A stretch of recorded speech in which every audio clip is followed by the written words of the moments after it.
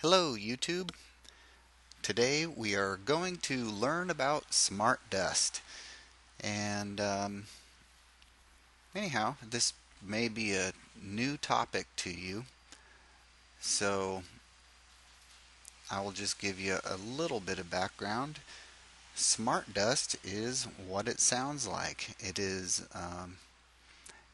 nano to about sub-millimeter sized particles that are able to communicate with one another and communicate wirelessly. So, if this sounds like science fiction, I assure you it's not. In fact, here we are on Venture Radar, and these are as you can see, the top smart dust companies. So I started looking at them, and then I figured, hey, why don't we just learn together here? And we'll see what these companies are up to. And the first one here is CubeWorks. As you can see, it was founded in 2013. Now, mind you, the site that we're looking at here is actually kind of it's an information site for venture capitalists. So I suspect you can do your own research and find out what you want to put your money into. So here we go. CubeWorks was founded in 2013 to make the next generation millimeter scale computing available today. The company's origins come from the Michigan Micro Mote M3 initiative, a project from the University of Michigan seeking to push the frontiers of, let's see, well here, why don't we just go right there? There we go. And this is this Venture Radar's little scores or whatever. So, seeking to push the frontiers of computing. The CubeSense TM platform by CubeWorks enables the first truly autonomous wireless sensing platform, measuring less than a millimeter. CubeSense systems are able to sense and process their environment, wirelessly transmit the results, or store them for later usage. The versatility of the CubeSense platform allows multiple units to be combined together to tackle larger monitoring and sensing applications. In other words, they can just spray them around and use them all together. It's not just one. The small form factor, wireless capability, and long lifetime of CubeSense makes it an ideal platform for realizing ubiquitous computing. Ubiquitous. So we'll go over here and we'll look up, what does ubiquitous mean? What was that? Ubiquitous? Let's see, how did we spell that? That's intelligent inverters. Let's see.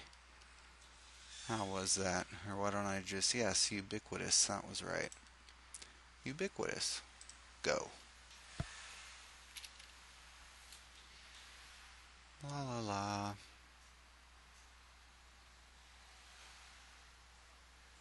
There we go. Protein ubiquitous. Whoa. Okay. Protein coding gene on human chromosome, also known as, okay, I don't know what that's about. Ubiquitous by Merriam-Webster. Existing or being everywhere at the same time. Yes. So see, we have some people here that want to have godlike sensing capabilities. Ubiquitous computing. The first generation, and mind you, this was founded back in 2013, and here we are now in 2017, are equipped with imaging, motion detection, temperature sensing, and pressure sensing. CubeWorks aims to expand the breadth of application and position its Cubison's technology as pivotal for realizing the impending Internet of Everything. That's right, because they want to have this smart dust everywhere, sensing everything all the time. So, we'll go back here. Let's go to see what Hitachi is doing here. Again, we're all learning together here. Huh. Okay, well, it's not telling too much about what Hitachi is doing, but obviously they're involved in smart dust. I saw another article that said they have these little tiny specks, and they are 0.15 by 0.15 millimeters uh, big. I don't know how flat they are. I was reading another one too. They were talking about pretty much nanoparticles. Um, Here, well, let's just see here. Merriam-Webster, we're going to get rid of you. I'll go back here in a minute. And we'll look up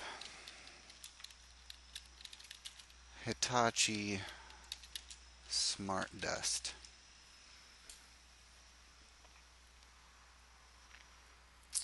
Okay, world's smallest.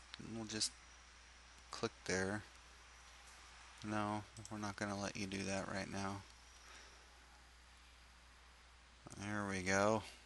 There, yes, measuring only 0.15 by 0.15 millimeters in size and 7.5 micrometers, which I don't even know how thick that is, but it certainly looks pretty small. If these are, yeah, I don't even know what that is, but good grief. Nicknamed powder or dust, these chips consist of 128-bit ROM, read-only memory, that can store a 38-digit number. So basically, I mean, look at this here.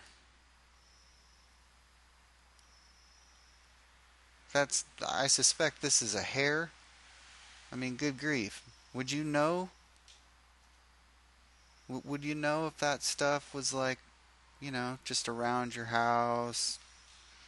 Would you know, like, if it was just in your hair all the time? I mean, come on. Inhaling it, just in your body.